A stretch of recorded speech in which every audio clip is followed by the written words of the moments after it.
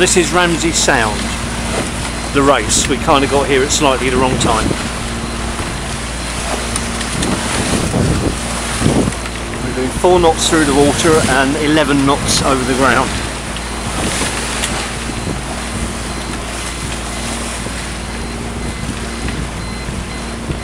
Right, we'll get ready to make the turn. Right, 5 off.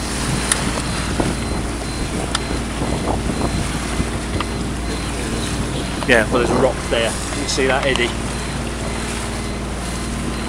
Yeah, that's it. Yeah, I know, there's eddies all over the place. That's it.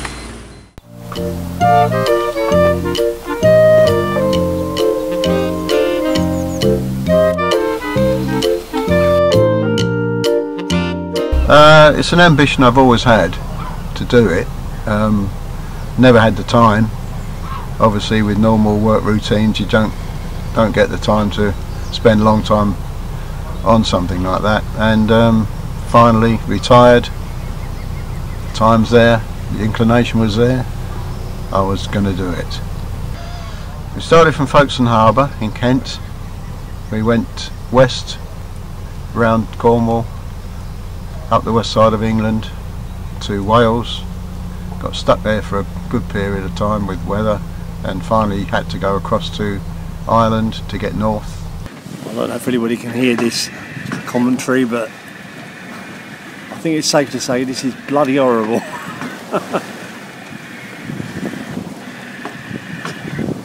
It's supposedly a false 5, occasional 6. It's been more like a 6, just nothing but a 6. Even the dolphins have deserted us now. And then from Ireland back across to Scotland, and then through the Caledonian and the Crinan canals, because we're running out of time. But I've always wanted to sail through Loch Ness. That's another part of the journey I wanted to do, and come out there in Inverness. And then again we had so much bad weather that year, it was unbelievable, but we finally got it done, and then we had to run long legs down the east coast to get back in time for the end of the year before the season closed, and we got stuck somewhere for the winter. That all happened and we made it.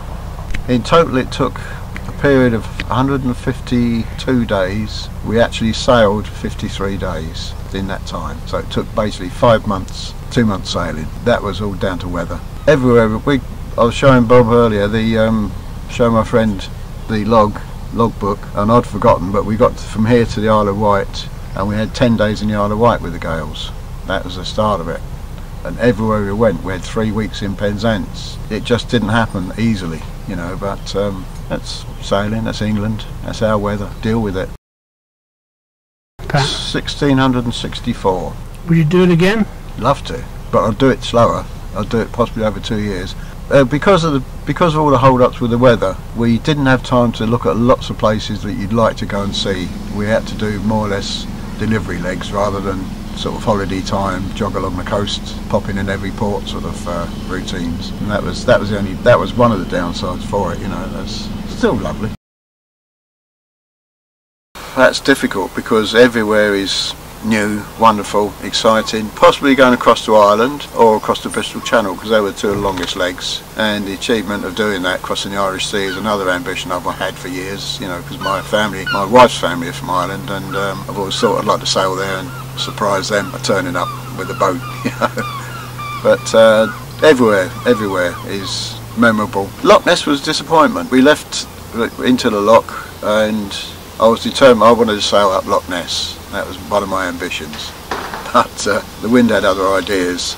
I did 3 hours and we did 2 miles, tacking across, backwards across, back and forth across, and it just wasn't happening. So in the end we had to give in and put the engine on, you know, for the rest of that trip up through.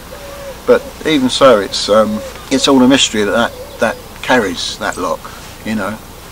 And I will bore you later with me poem, but about the monster. But yeah, it was just another achievement. It was just one thing I've always fancied being able to do. Going back to highlights, the Crinan Canal was absolutely stunning. It is such a delightful trip through there. It's just in wild nature, in a little river. It's no bigger than this. And also the Caledonian, you know, and the people we met along the way, really helpful, friendly, and I think we surrendered a day at Loch Lagan, big barge there which is called Eagle Barge, and it's the first time north of sort of Watford that we found real ale. All the rest is lager. Another memorable spot was getting into the beginning of the Caledonian. On the Neptune staircase there's seven locks to get through there. There's old boys there that are no longer working that just help you through, tend your lines, lead you from one section to the next, and you give them a couple of bob for that sort of assistance. Outstanding, couldn't fault it. Apart from what we broke, nothing fell apart, nothing broke. I don't think we went aground too many times. We touched the bottom, I think, creeping into St Ives. Never had oh well, I'm so pleased with the boat. It's sound, it's solid, and it's safe. We got a knockdown crossing Humber Estuary with a gust of wind that came like a black wall across the estuary and hit us, you know, before we could do anything. And I was actually down below putting the kettle on, and the boat went over so far I was like Garfield on the windows on this side. It went right down. Then she popped up again, just headed up into wind like they do. They're taught that way in the factory, I think, when they build them. And everything was fine. We just reefed in and then carried on. Yeah, solid, good solid boat, good little family boat, I think, for a small family. Safe, single-hander, everything. We had a horrible trip when we first started out from Folkestone. We were going west and the wind wasn't going to let us, so we actually went to Boulogne.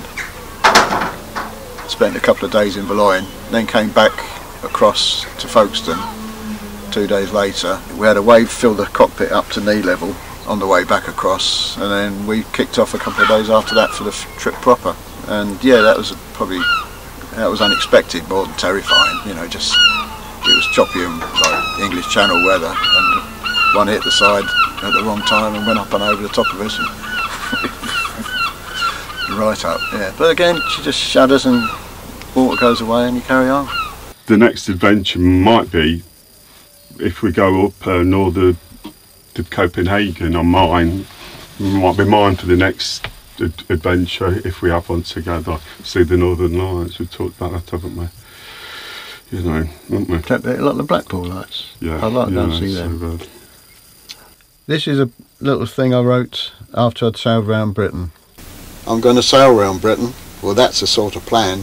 But anyway, I'll get somewhere whenever I can. 4 weeks to Falmouth. That's not very good. I've been sailing into headwinds and I've done the best I could.